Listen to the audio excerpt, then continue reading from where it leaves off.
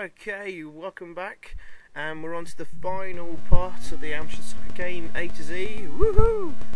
At last, and on this last part, we'll be first taking a look at Super Soccer by Imagine Software, who later became Ocean Software, or at least was swallowed up by them. And this has got a fair range of options, and as usual, it's got the Match of the Day theme tune, which has become quite obligatory on the soccer games. Anyway, let's start the match, or at least choose the controls quickly. I think, yeah, get my joystick there sorted. Right, here we go. No idea why the lines are at a strange skewed angle, but anyway, here we go. Kick off.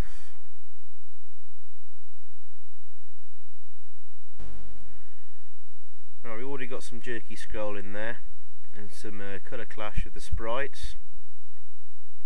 It's a little bit slow and clunky. In fact, it's really difficult to control. The ball doesn't stay glued to your feet. It's you have to run onto the ball and direct it. And basically, you can see at the top left and top right there. You've got a speed meter, and the further you run in a certain direction, the further the speed increases. But if you want to turn in the opposite direction, if you just suddenly go the opposite way, then you lose all your speed and have to start again. So what you've got to get used to doing is doing sort of slight turns.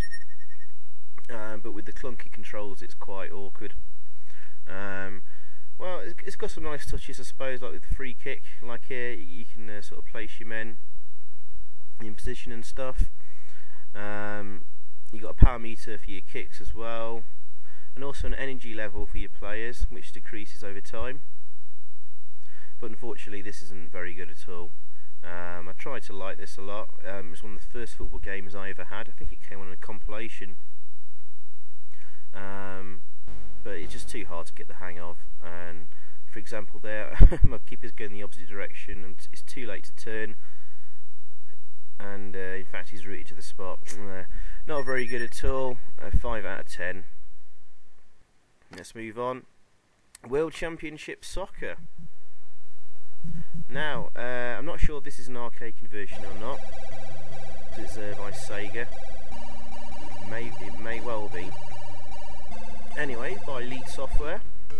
Usually did some very good games actually, like Commando and Ghosts and Goblins and stuff.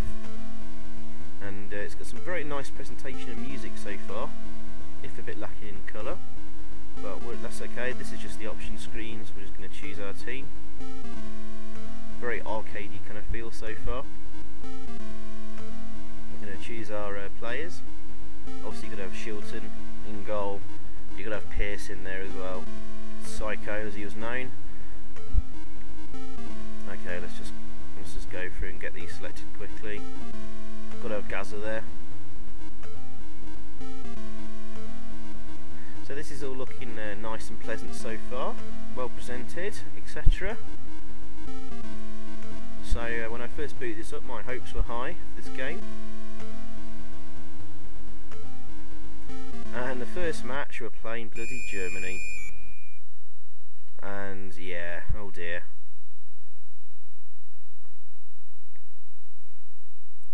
As you can see, it's got some, it's monochrome graphics really, and it's kind of hard to tell what's going on. Yeah, you can do loft kicks and stuff, but hang on there, what's going on there? The ball bounces off the sides and off the backs, so no goal kicks, no throw-ins. This might as well be an indoor soccer game.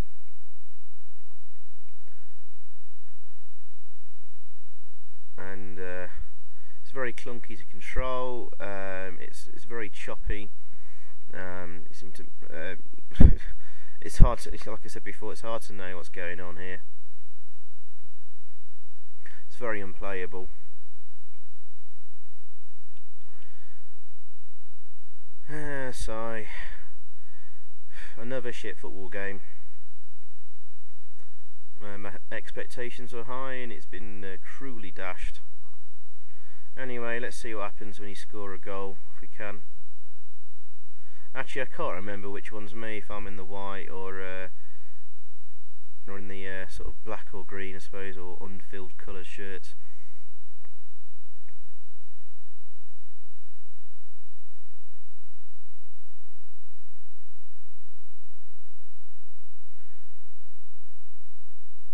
Let's just see what's going on here.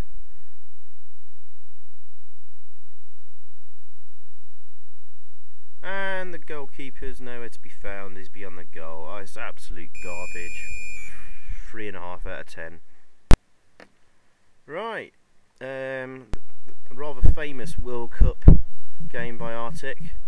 And I'll tell you why shortly when you see the next game.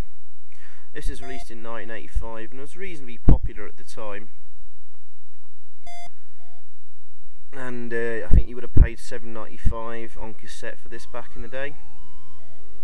Yeah, and it's completely knob. You can tell from the naff graphics and naff music and presentation so far.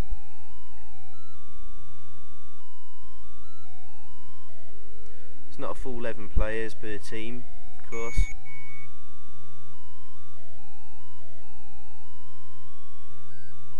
Everyone moves at the same pace. Scrolling's crap.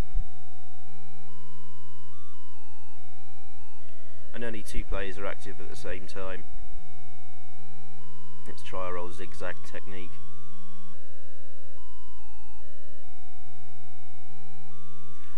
Horrible colour clash going on there as well. Come on guys, we're not Spectrums.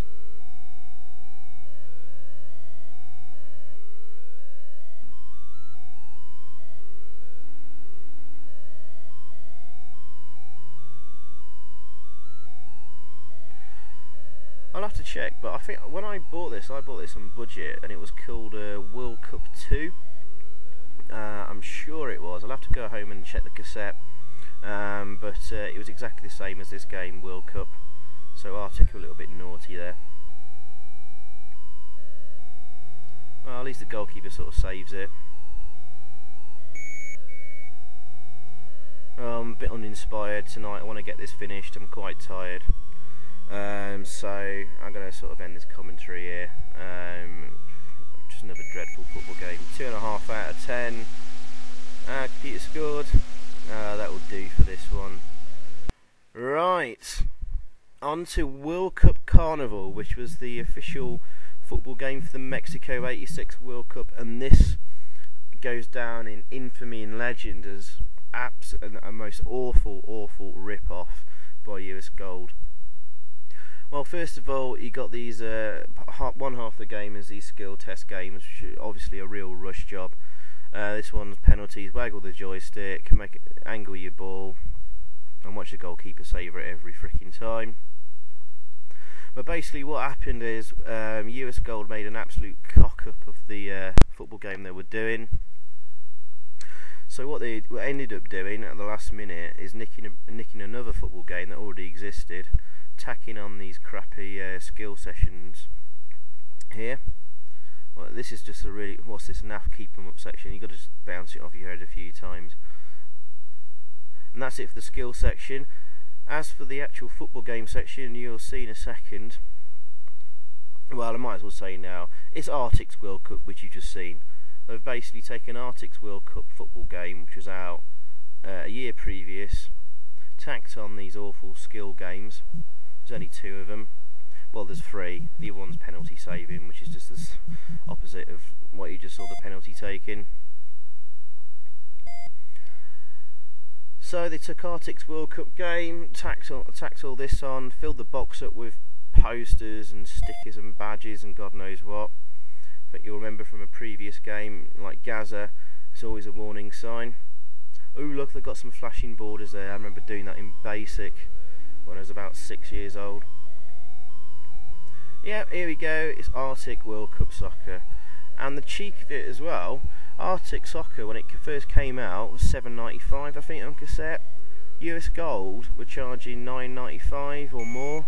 It's an absolute disgrace, and it just reinforces what Shyster's US Gold were. What a rubbish company. Oh god. Anyway, for this game, I'm going to give the worst score possible because it's an absolute disgrace. This can have 0 out of 10. Alright. Anyway, let's summarise. This is the end of the videos. I'm going to give you the top 5 games in my opinion. So at number 5, Micropro Soccer. At number 4, I'm going to put Adidas Championship Football. And at number 3, Mundial Football. At number 2, Italy 1990.